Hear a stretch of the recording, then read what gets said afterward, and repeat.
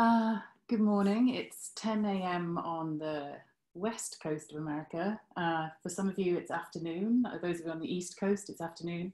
I know that some of you are joining us from Europe where it's evening, and I know that we have colleagues coming in from the southern hemisphere, for some of whom I think it's tomorrow already. So we're a really wide time span. It's really great to have you all here.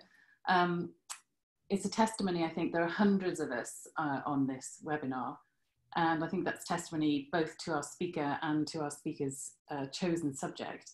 And so welcome then to the Stanford Text Technologies and University Libraries co-sponsored seminar on fragments and fragmentology.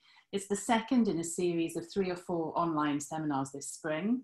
I'm here on a glorious sunny California day, and momentarily we're going to be welcoming Dr. Lisa Fagin Davis, who's on the East Coast in Boston.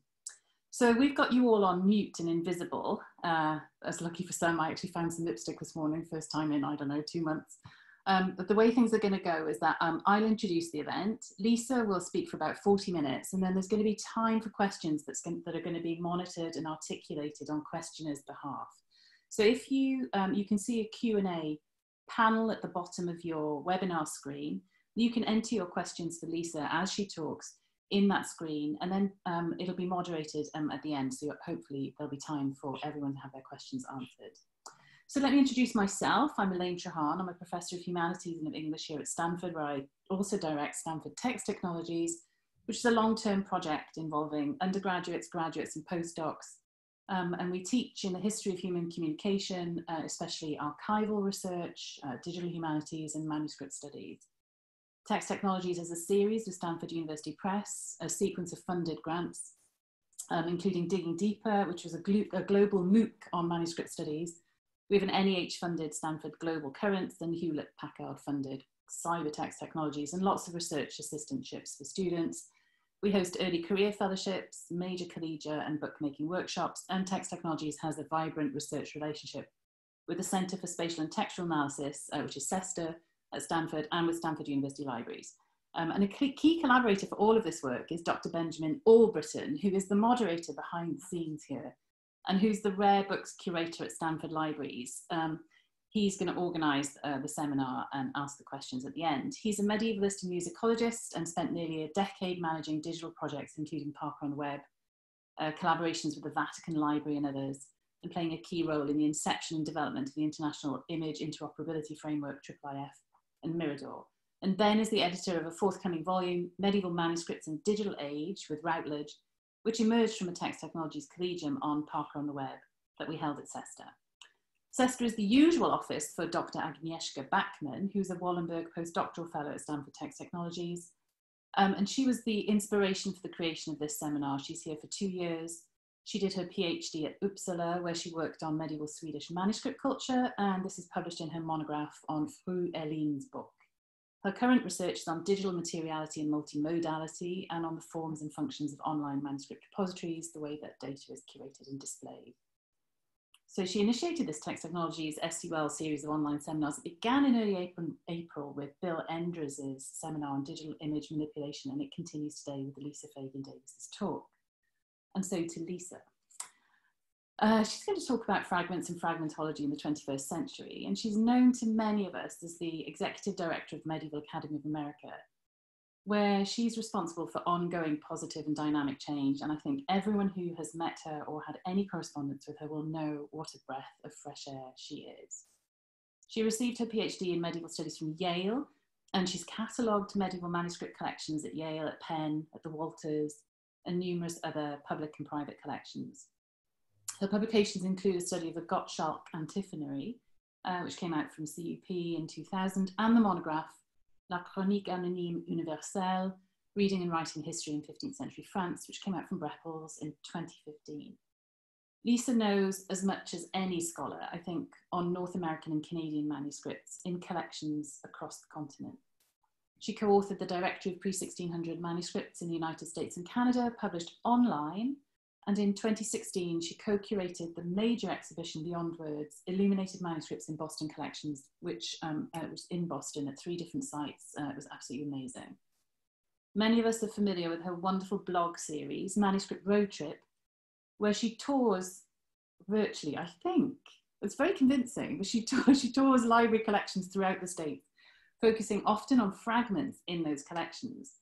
And on that website, Manuscript Road Trip, so just Google it, she also posts her occasional Twitter series on breakfast paleography. So you can also follow Lisa on Twitter. She's there most days.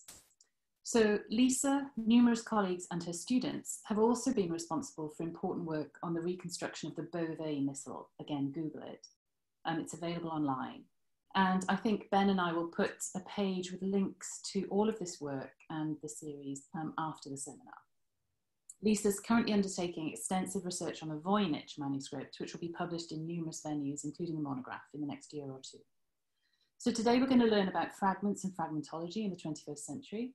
It's a subject of incredible importance and interest, and we're glad that you're here with us to learn from Lisa about the history and significance of those bits and pieces of written heritage that reveal so much about literate cultures of the past. It's my great pleasure, and I'm clapping, and I know many of us are, to welcome Lisa Fagin Davis. Lisa, take it away. Thank you so much, Elaine. I'm so grateful to you and Ben and Agnieszka for facilitating the webinar. And I'm overwhelmed by how many people have shown up. I'm so grateful to all of you for your interest and for being here today. I hope that wherever you are in the world, that you're healthy, that you're safe, and that you're doing whatever you need to do to keep yourself and your community safe as well. So the first thing I want to do is, well, I'll share my screen. There we go. I want to start by introducing you to some resources that you may find useful as you encounter and work with manuscript fragments yourself. I've posted links to many of the collections I'm going to be discussing today on this shared Google Doc. Here's the URL, bit.ly/2vj3i3w. That's an I there, not a 1 or an L. And let me open that up, and I can just walk you through really quickly what I have, what I've put there. So in this document, you will find lots of links to collections that I'm going to share with you today. I've added a little IIIF logo. We'll talk about IIIF a little bit later. And links to various resources for you to use and follow up on if you're interested. I've also added a little bibliography and my contact information, just in case you want to reach out afterwards, or maybe send me some images of some fragments that you own or that you've encountered along the way. I'm always happy to look at fragments and talk about them with people. I've also added a link here to a page of my blog where I have posted lots of my go-to online open access research resources. Lots here to help you identify texts, to help you understand liturgical manuscripts, all sorts of things here, and some bibliography as well.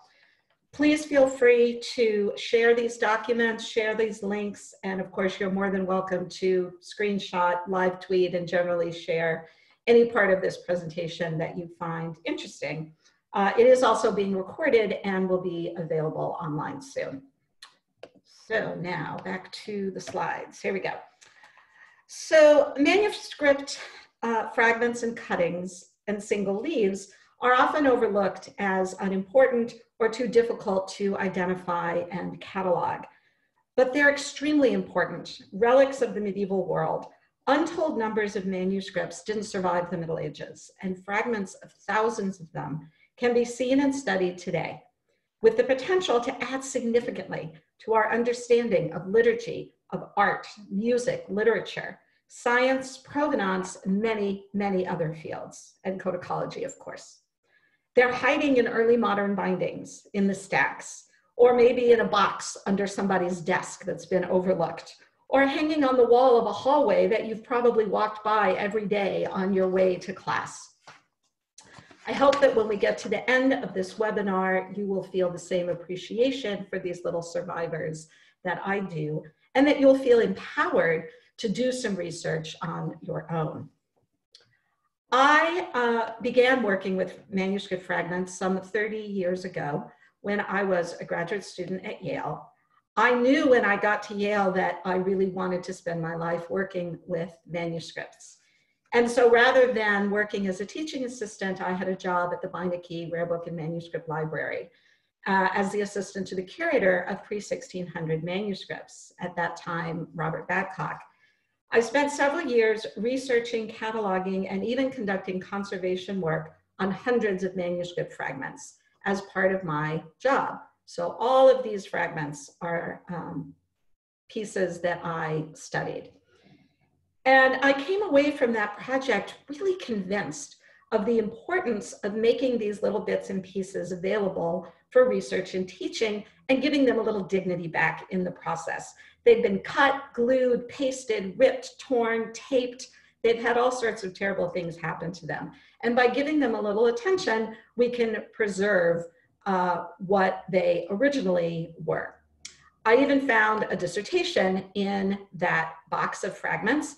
I did a detailed study and a reconstruction of this manuscript, the Gottschalk Antiphonal, a 12th century manuscript from Lambach in Upper Austria, whose leaves are now scattered. Since that time, I've handled and cataloged hundreds of fragments, cuttings, and single leaves, and I've traveled the country virtually and in reality to identify, find, catalog, and study these little survivors.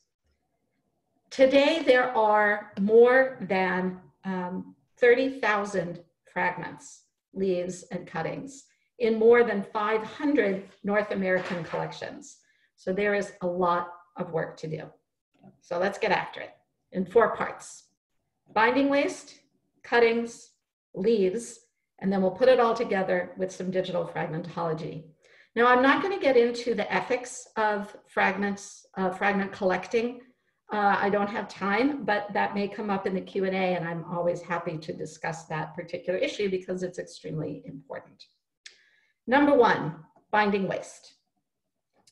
It was very common in the early modern and late medieval period for binders to recycle parchment from older, damaged, or out-of-date manuscripts for use as binding structures, a much more economic solution than killing a perfectly good animal to make new parchment.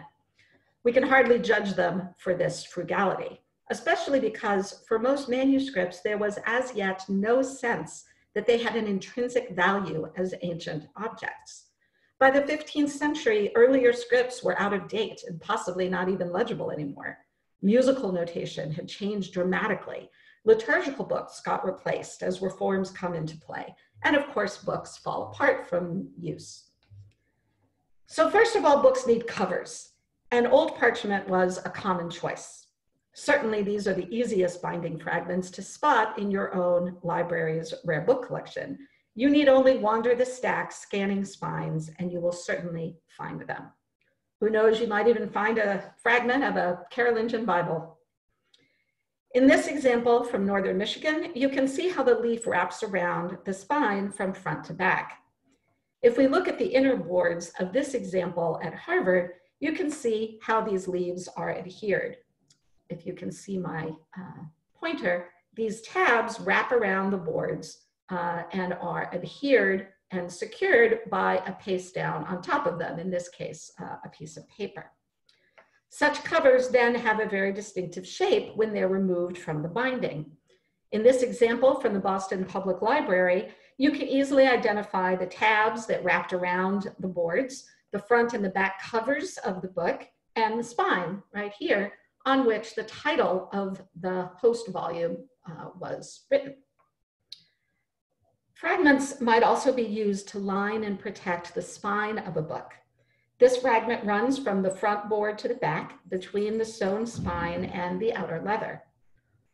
Fragments might also be used as a paste down, securing those leather turn-ins from the cover, as in this example in Dublin's Marsh's Library. When paste downs are removed, they too may show the signs of that use. In this example, this tab would have wrapped around the first gathering of the book to emerge as a little tab between the first and second gathering. And the leather has left a very distinctive pattern of staining around the perimeter. Sometimes fragments are hidden deep within the structure of the binding. such as these small pieces that fill in the space between the chords of the spine. This book was actually hiding fragments of a Carolingian manuscript, and they were only visible because the spine happened to fall off. I should add now that multispectral imaging and X-ray fluorescence technology are starting to make it possible to see, to image and visualize hidden fragments without disbanding the host volume. It's very exciting stuff. I've added a link to an article by Eric Quackle on this topic in the Google Doc. When removed, such spine liners might also show these distinctive slits cut to make space for the chords. So once you have an understanding of how fragments are used in bindings, you can quickly learn how to read the signs of use and recover something about the history of the fragment. The book from which binding waste is removed may also show signs of this bibliographic symbiosis. A paste down, for example, might leave behind a mirror image, a ghostly offset, when it is peeled off of the board. This particular offset in a Beinecke incunable is actually quite legible. Well, once you rotate it and invert it. This offset was discovered and imaged by Professor Elizabeth Hebbard of Indiana University. And when she showed it to me, I recognized it immediately as a still missing leaf of none other than the Gottschalk antiphonary. The offset had been in the stacks at the Beinecke the whole time I was in graduate school, but no one had ever seen it before because no one had looked. So that's takeaway number one. Go survey your early bindings because you never know what you might find. Sometimes if you're lucky, you can even identify the missing fragment by studying the offset, the text of the offset, as well as the stains and wormholes and other damage. In this particular case, I was able to identify the paste down that had been removed from this binding as being part of the Beinecke's collection. And I also wrote a blog post about another such discovery just last week. All right, so let's move on to part two, cuttings. So as I said at the beginning, I don't think that we should judge harshly medieval binders for recycling old, damaged, or out-of-date manuscripts for binding waste. They were being frugal, preserving valuable resources. But for this next part, we can start judging. With the increase of interest in collecting and studying antiquities in the 18th and 19th centuries, medieval manuscripts become prized as ancient artifacts and examples of artistry. Many collectors were more interested in the art than in the text, and dealers and owners alike developed a rather nasty habit of cutting out initials and miniatures and selling them as tiny little works of art. Throughout the 19th century, collectible illuminated initials and miniatures were cut out close to the borders, the remnant text often discarded. As antiquarian John Ruskin once famously wrote in his diary, "Cut up a missal this evening, hard work." This practice resulted in sales and collections of freestanding, tightly cropped initials, arranged cuttings adhered to what was almost certainly highly acidic paper, and elaborate collages like this one that belongs to the University of Pennsylvania. The practice also left behind codices that look like this. Even so, some of the greatest works of art from the Middle Ages and the Renaissance survive as cuttings, as seen in the Burke collection on deposit at Stanford University. Now here, we actually have a collection that is not just cuttings, but also includes single leaves like these. In examples where you have a whole leaf, it's possible to determine something about the host codex. You can read the liturgy, you can analyze the music, so you can determine what kind of manuscript it was and determine the specific liturgy preserved on these leaves. However, once a cutting is removed from its original context, all of that data, all of that information is almost certainly lost, unless you look at the back. So that's takeaway number two. Always look at the back, turn it over and see what you can find. So this is a really beautiful initial, Christ's blessing. But if we open up our thumbnails and we look at the back, we can actually learn something about this cutting that we can't learn from just looking at the front. The script is an Italian Gothic rotunda, and the music indicates that it was a choir book. The rubric CO up here stands for communion. So that tells us that we're looking at a choir book for Mass. A choir book for Mass is more commonly known as a gradual. Now don't panic if you don't know that off the top of your head, if you don't know the difference between, say, a gradual and an antiphonal, because there are links on my blog website on the resources page that will help you learn how to make those distinctions for yourself. So now we know this is an Italian gradual, something we couldn't tell from just looking at the front. And by using the research resources linked from my blog, you may even be able to identify the specific part of the liturgy represented by these little bits of text. But do spend some time looking at the art because it's pretty spectacular.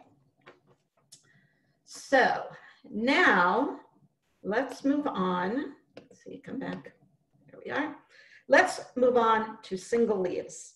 Now we can really get judgmental.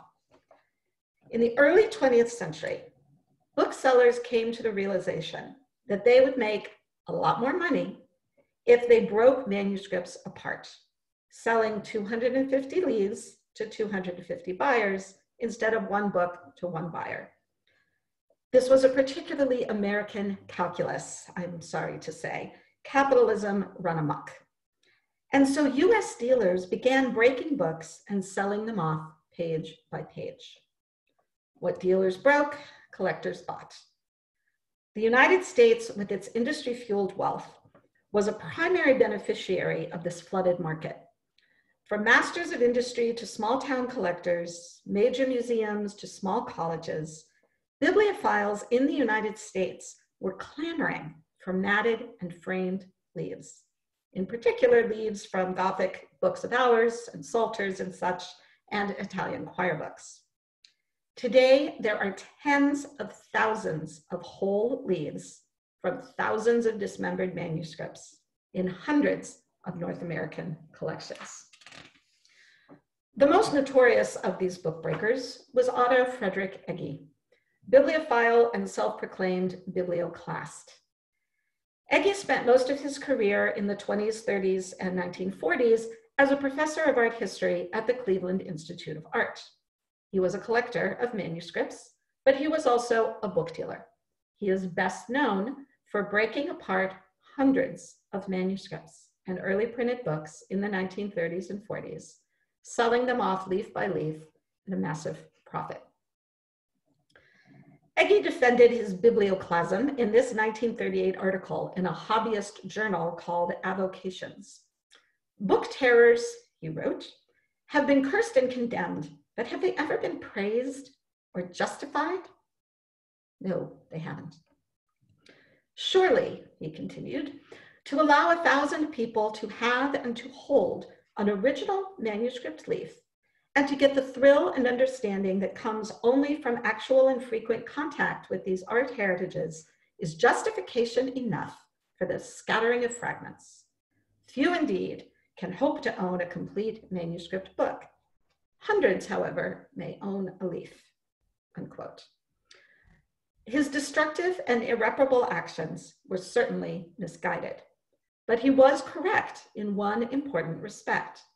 Collections throughout North America that could never have afforded to buy entire codices are today the proud possessors of significant teaching collections of medieval manuscript leaves. In fact, several thousand leaves from several hundred manuscripts that passed through Egge's hands can now be identified in at least 115 North American institutional collections. In other words, more than 10% of the entire corpus of single leaves in the United States can be traced back to Otto Egge. And I'm not even counting leaves in private hands, many of which are not yet known to researchers. For laying the groundwork of Egge's studies, we must thank scholars like Barbara Shaler and Consuelo Dutschke, Frank Porchedu and Christopher de Hamel, among others. If you want to learn more about Eggy and his biblioclastic ways, you can also refer to the recent monograph by Scott Guara titled Otto Eggy's Manuscripts. The full reference is in the shared Google Doc. And there's quite a lot of information about Eggy and Eggy manuscripts in my blog as well. Eggy used the leaves from several dozen manuscripts to create thematic portfolios for sale.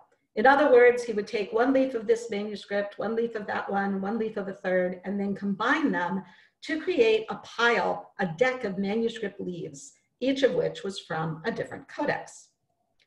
The most common of these portfolios are titled 50 Original Leaves from Medieval Manuscripts, Original Leaves from Famous Bibles, and Original Leaves from Famous Books.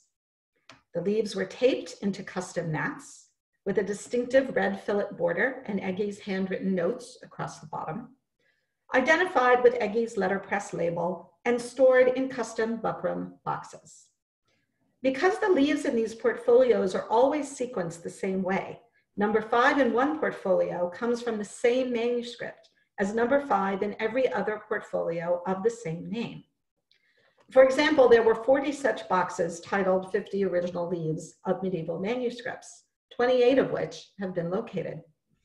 And in these 28 boxes, we have 28 leaves from each of those 50 manuscripts.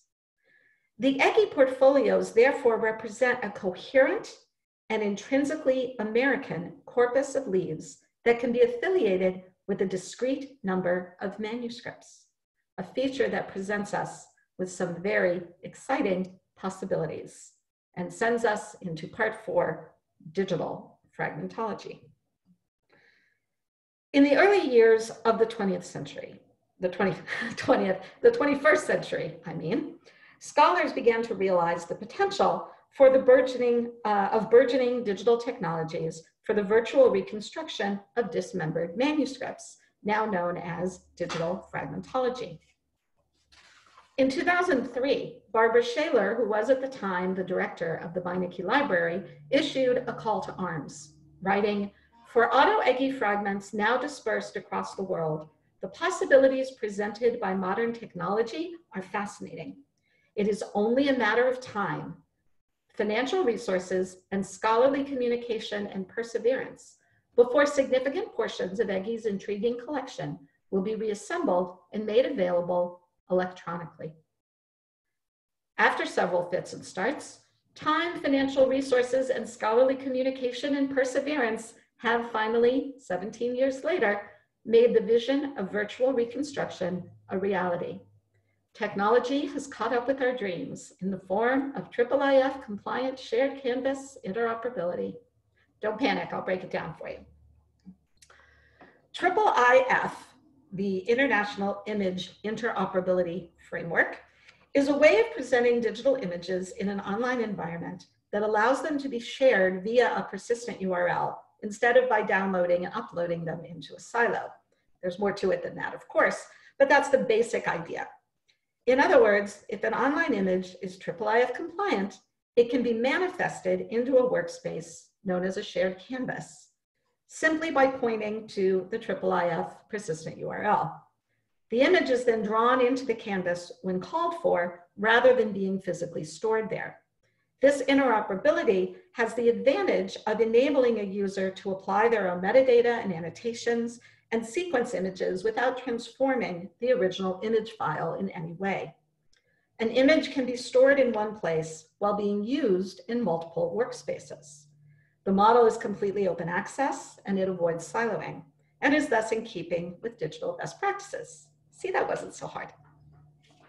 For fragmentology, IIIF facilitates some truly remarkable outcomes. Remember this poor corpse of a codex? Well, here is the missing miniature. Our friends at Biblissima, this amazing project in France, have used IIIF functionality to restore the miniature digitally to its proper place. And there's a link to this demo also in the Google Doc. Meanwhile, at Stanford, back in 2016, Rare Books curator Benjamin Albritton, one of our hosts for today, who has been instrumental in developing and promoting IIIF and the associated Mirador viewer, first implemented a brilliant idea that has made Shaler's prophecy a reality. Ben used these leaves of an Eggy manuscript in Stanford's collection to create a virtual reconstruction of the manuscript by mirroring images of leaves from other institutions into a shared Canvas viewer alongside them. So let me show you how IIIF makes this kind of digital reconstruction possible. Let's close that. Let's get rid of the ones we don't need. Close that, and we will close that. Okay, so now I want to go here and open this up. All right, so what we're looking at now is an Eggy leaf that belongs to Stanford. This is a page of Peter Riga's Aurora. It's a versified, versified version of the Bible. And this manuscript was dismembered by Otto Eggy nearly a century ago. Leaves from this manuscript are number 7 in the 50 original leaves of medieval manuscripts boxes. So if your institution owns one of those portfolios, a leaf from this manuscript will be number 7 in the box. There are at least 30 known leaves of this manuscript, probably more than that, in fact, scattered around North America. So here is one from the University of Colorado. And here is another from Stony Brook University in New York. Both of these are, and the Stanford, they're all IIIF compliant, which is, of course, why I chose them. Stanford displays its leaves in a IIIF compliant viewer, the Mirador viewer. And one of the advantages of this viewer is that it allows you to add windows to the viewer in which you can compare other IIIF images. Now this doesn't save, this is just a temporary workspace. And if your institution is putting images online in a IIIF compliant way, if they've done their job correctly, they'll make it easy for users to take advantage of that IIIF functionality and interoperability. In this case, in Colorado, if you click on the share button, you get a little pop-up, and here's your IIIF persistent URL, which you can then copy, go over here, add an item, put the URL there, and load it up, and voila, there it is. So now that's our first one from Colorado. At Stony Brook, they've made sharing these leaves even easier because when you click on your little share pop-up, you get an actual click and draggable IIIF logo. So all you have to do is pick that up and just drop it into the viewer.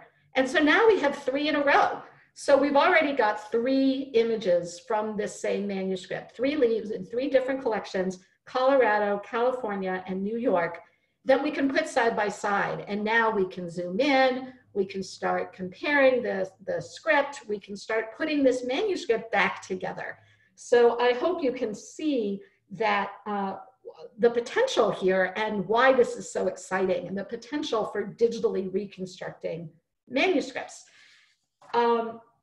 If you would like to experiment and play around with this methodology yourself, there are lots of links in the Google Doc for you to explore and get to know IIIF, get to know Mirador and other shared Canvas viewers, and get a sense of how this works and what it can do for you. And for those of you who don't want to have to figure it out on your own, I do have some good news. So let's go back to the slideshow. A recently launched project, a resource called Fragmentarium, takes care of the technical details for you. And so the era of do-it-yourself fragmentology has arrived. Fragmentarium is a project developed by the Swiss team of codicologists and coders who brought you eCodices, spearheaded by Christoph Flüller and William Duba. It is a digital research laboratory for working with medieval manuscript fragments. It enables libraries, collectors, and researchers and students to publish images of medieval manuscript fragments, catalog them, describe them, transcribe, assemble, reuse them. Fragmentarium takes advantage of IIIF functionality to easily allow users to upload and catalog and arrange leaves, here simply by dragging and dropping, in order to create digital reconstructions like this one, a reconstruction of a lovely early 15th century book of hours that was dismembered by Otto Egge. This was undertaken by my students at the Simmons University School of Library and Information Science. I use Fragmentarium also, not just in my classroom, but also in my own work, reconstructing the Beauvais Missal, a late 13th century manuscript that was broken up by Egge in 1942. If you go to the Fragmentarium website, you can see all of these by searching for reconstructions. Today, there are tens of thousands of known fragments and leaves in several hundred North American collections and hundreds of thousands more worldwide.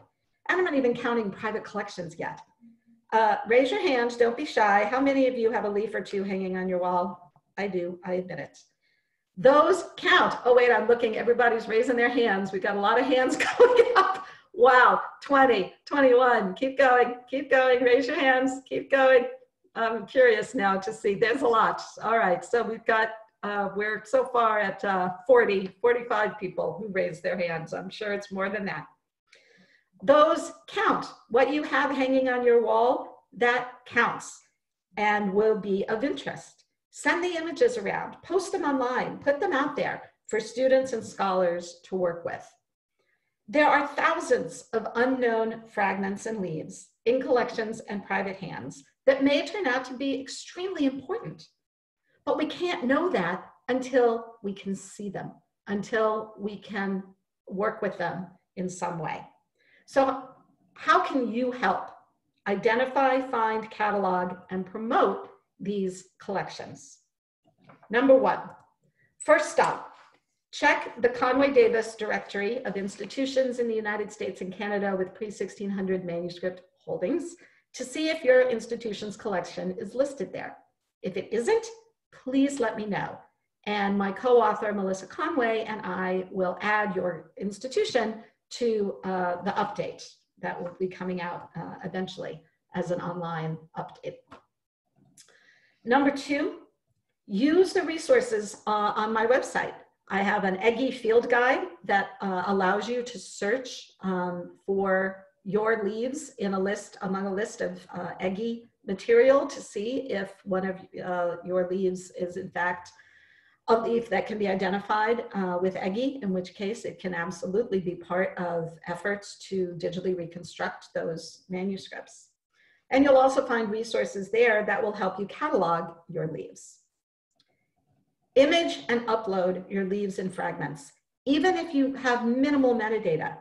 If you don't have the foggiest idea what it is you have, it's enough to know you have it. That's fine. You don't have to know everything about it or even anything about it before you make it available for study. All you need is a shelf mark or some kind of identifier so that users can properly cite your fragment. So please, please, please, image and upload leaves and fragments in an open access way. Flickr is useful that way if you don't have any other way to do it. We have come a long, long way since I first sat on the floor of my living room, piecing the Gottschalk antiphonal together using photocopies, scissors, and paste. In 2013, nearly 30 years later, I was able to use Fragmentarium to digitally reconstruct the Gottschalk antiphonal in living, IIIF compliant, beautiful, high resolution, open access color. And it was pretty thrilling. And what I've shown you today are just a few examples of what these technologies and methodologies can enable, facilitating not only discoverability, but research and pedagogy as well. Fragments have so much to tell us. We just have to learn to listen. We have to find them, image them, and make them available. There's a lot of work to do, but I hope that you'll join me and my colleagues in the manuscript world as we work to get it done. Thank you very much. Happy to start a discussion and take some questions. But I think I will stop sharing my screen first so you don't have to stare at this. There we are. Well, thank you so much, Lisa. That was a wonderful talk. And we've got questions starting to stack up in Q&A. Okay. So why don't we just run through them in order, if that's all right with you? Sure, absolutely. Okay. First question is, how prevalent today is the practice of disassembling codices and selling pages? Well, so that is the $100,000 question. There are a lot of, the practice definitely still happens. And if you follow Peter Kidd's blog, Manuscript Provenance, you'll see his most recent blog post was in fact about a manuscript that was sold, I believe, in 2012 as a complete codex and is now in pieces. So it absolutely still happens. And it's why, you know, we're going to get into the ethical questions. It should not happen anymore. We all should know better. These are precious, rare, unique. They're manuscripts. Each one is absolutely unique. It shouldn't happen anymore, but it does. And that's why if you're going to buy leaves, my recommendation would always be to really push the dealer about the provenance of the leaf you're interested in. If they can tell you it was broken up by Otto Egge or Philip Duchnez or one of the other dealers 100 years ago, buy it, absolutely. But if they can't tell you, if they can't assure you that it wasn't broken up yesterday or 5 years ago, then I wouldn't give them the money. You know, we don't want to encourage the practice. There are enough leaves out there already from books that were broken 100 years ago to keep the market humming for, you know, for decades. There's no reason that we need new leaves on the market for collectors. Great. Next question is, how early is the practice of using components of previous manuscripts as binding elements of a new manuscript? How early are our earliest examples of this practice?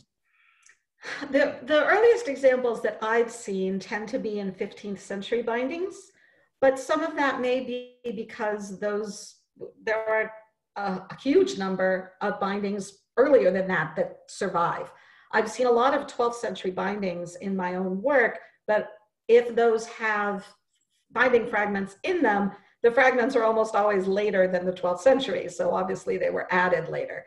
I have yet to find anything. I don't think I've ever seen a binding earlier than the 15th century that had binding fragments in it. Others may have had a different experience, but I believe that I would say probably around the 15th century. Next question is, just for information, who was Peter Riga and where was he from? Oh, good heavens, I have no idea. I'm afraid I don't know off the top of my head, but I'm sure that Wikipedia can answer that question. We'll come back to that one on Twitter then. Next question then from John Chapman in Durham. Are you aware of the studies of fragments of artifacts and human bodies in archaeology? We have been working on this since 1997 with 2 fragmentation books. So comparison between archaeological and... I'll look into that. Thank you. Great.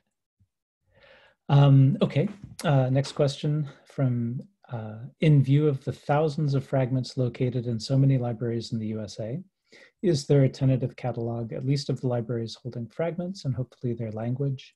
I searched fragments written in Portuguese, knowing that most of the fragments are written in Latin. Mm-hmm. And so I think you started to talk about this with the Conway Davis catalog. Yeah, so what we've done is really, it is literally a census. It's about counting. So if you go to the directory, what you'll see is for different collections, how many codices versus fragments they reported to us. It's not a catalog necessarily. So we're not giving details about, it's not like Dorici where we're giving any kind of cataloging data. The majority of fragments that you're going to find are going to be Latin. You'll find a lot of documents. So you might find documents in the vernacular being used as fragments.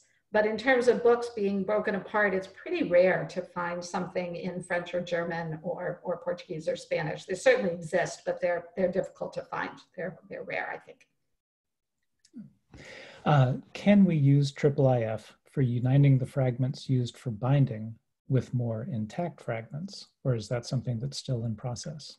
Definitely, you can do that. It's something that Fragmentarium takes into account in situ fragments, as combining those with ex situ fragments from the same manuscript. So again, if you go to explore Fragmentarium, the website is fragmentarium.ms. If you go to Fragmentarium and just start exploring, you'll see all sorts of different kinds of fragments, from binding fragments that have been removed that are ex situ, binding fragments that are still in the bindings that have been imaged and uploaded and cataloged. So that's in the situ, plus single leaves, plus cuttings. Every variety of fragments are being input into Fragmentarium, and they welcome additional collections. If you have a collection of fragments and you want to become a Fragmentarium cataloger, they would love to have your collection. The more fragments go in, the better the discoverability, the more likely we are to start making those matches. All right, the next question was wondering if there's anyone working on image analysis algorithms to identify hands or volumes so as to reconstruct lost manuscripts. Yes, yes, definitely. So the IRHT in France, in Paris, has a project going on right now that Dominique Stutzman is one of the PIs on just exactly that question, to be able to do sort of some preliminary sorting of thousands and among thousands of images, saying, well, these two look to the computer look roughly similar, and then you have the human come in and eyeball them to see whether they are or are not exactly the same. It's pretty exciting. It would be pretty great, and it would certainly help narrow the field in terms of being able to make those matches. Okay. The next question is, what is the disadvantage of reuniting these leaves and digitally recreating the codex? I don't think there is one. I don't see any disadvantage to it. You know, you'll never be able to reunite them physically, although I will say that David Gura at Notre Dame in Indiana is actually trying to do that with a book of hours that was broken up fairly recently. He's actually literally buying the pages for the university as they come on the market and literally trying to put the book back together. But that's extremely rare that you would have the opportunity to do that. The only way we're ever going to see these books back together is to do it digitally. That's the only way it's going to happen. And even if, you know, some of these books that, well, looking at Eggy, for example, some of the books he broke up, you know, they're not the Book of Kells, right? You know, they're not the Hours of the Duc de Berry or, you know, the Trévêcheur. Some of them are not such fantastic manuscripts, but every one of them is unique, and every one of them adds to our understanding of liturgy and liturgical practice in the Middle Ages and art historical. Plus, they offer an amazing opportunity for pedagogy, these kind of reconstruction projects. There's no better way to learn how to understand the structure of a book of hours than by trying to piece one back together. I found in my class that project teaches so much about how to work with liturgy and how to understand the structure of the manuscript. So there's even if the book itself, the final reconstructed book, is nothing to write home about, it still has provided this incredible learning and teaching experience. So I find it extremely valuable, regardless of the outcome. The next question is on the conservation side of things. And the writer is wondering about whether fragments should be left inside of a binding or if they should be removed. And do you think we should have a sort of ethical guideline on that topic? It's a great question, and there probably are ethical guidelines among conservators about that, but I think often it is just a judgment call. So sometimes it's better for the fragment for it to stay in place, because sometimes if you, as you've seen from the examples I showed, when you remove it, it suffers damage. The text may peel off, the fragment may tear. It's, you know, they're glued in place. They're adhered quite solidly, either sewn or with some kind of adhesive. So sometimes it's not in the best interest of the leaf to remove them, especially if you can image it in place and still work with it that way. If the book is being conserved and rebound anyway, then you might have an opportunity to safely remove it so that you can see both sides, for example.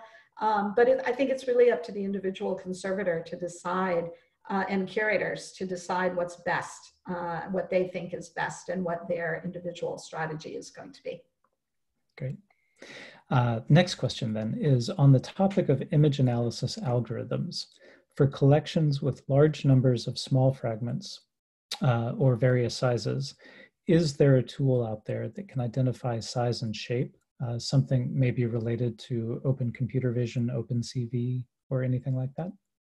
Well, so, you know, I wish I knew could remember off the top of my head what the Irashte project URL was, and I will look it up when we're done here, and I will tweet it out again. I tweeted about it a few days ago where I said, oh my gosh, we're all in danger of being replaced by an algorithm.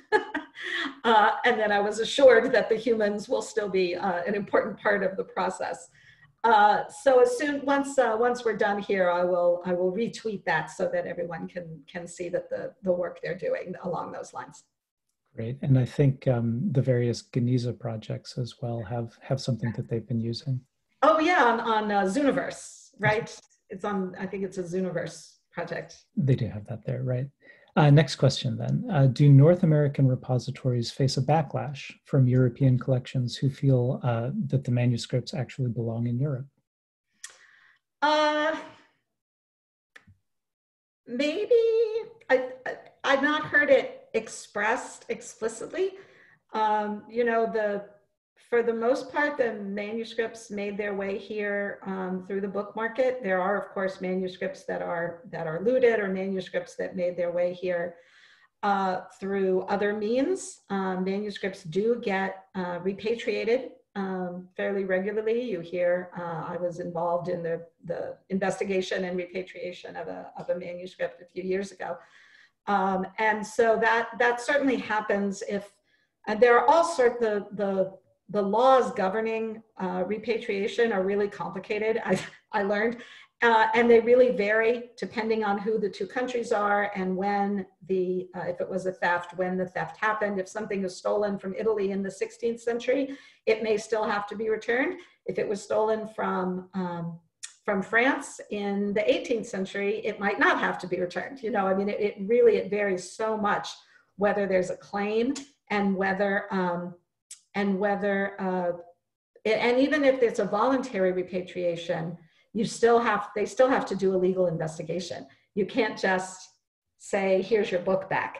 There still has to be an investigation, and lawyers have to be involved, and it's a very long, drawn out, complicated process.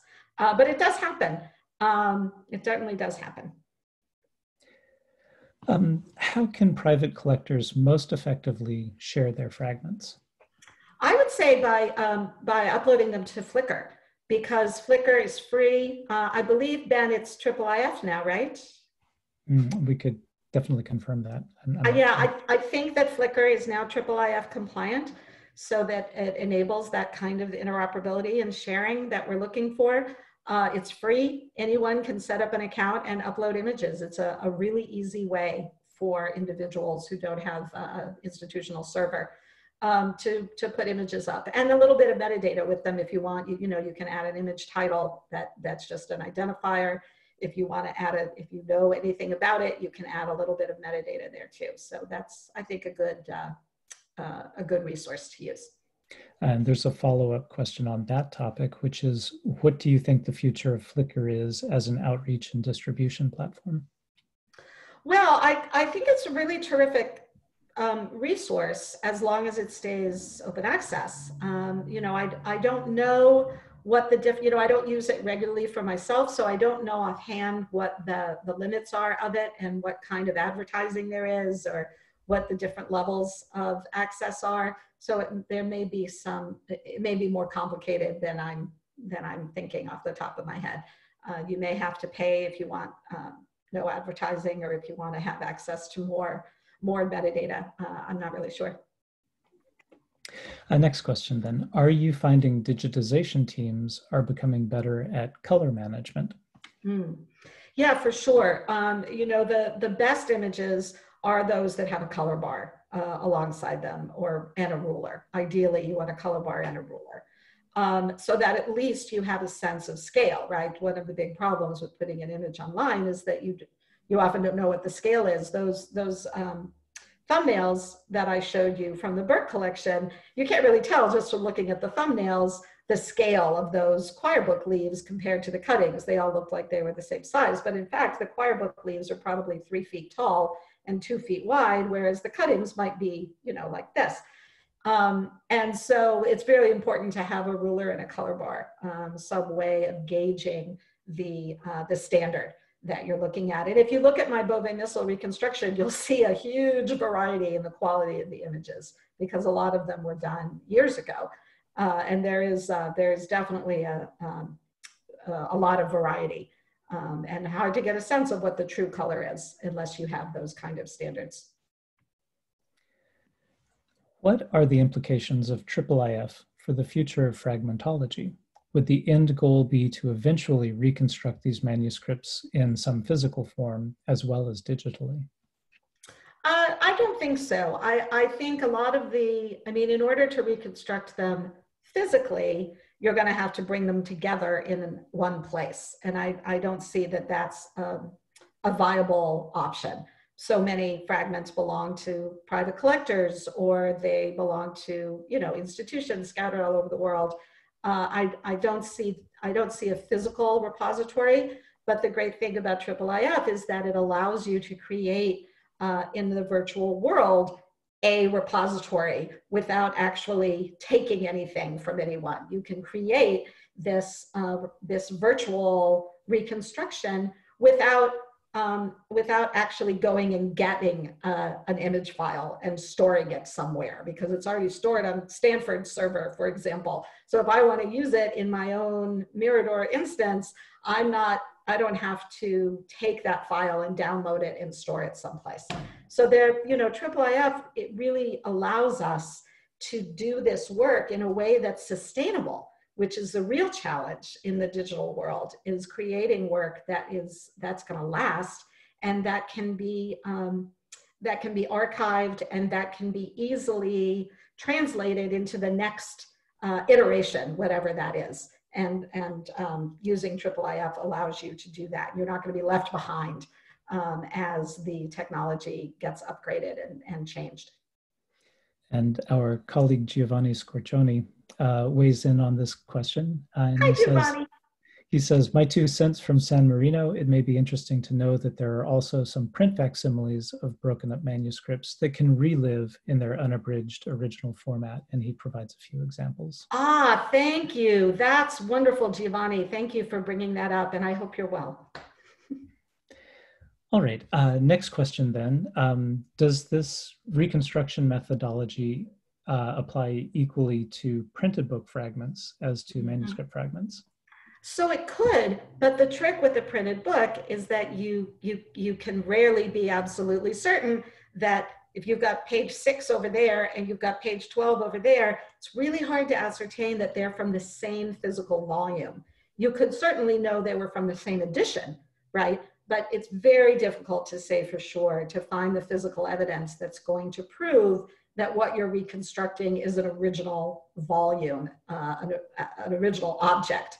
An original, printing, as opposed to just an edition of a particular work. So that's one of the challenges in doing this work with printed books. You certainly could, if you weren't worried about being certain that all of the pages that you had definitely came from the same volume that was broken up. It's almost impossible to ascertain that unless you're looking at things like, you know, if you've got some kind of edge painting or edge decoration or some kind of physical evidence that ties each page, you know, a foliation written by hand, for example. You know, if you've got something that ties each individual page to one known volume, you could certainly do that. But working with printed books that are broken up definitely has different challenges than working with manuscripts.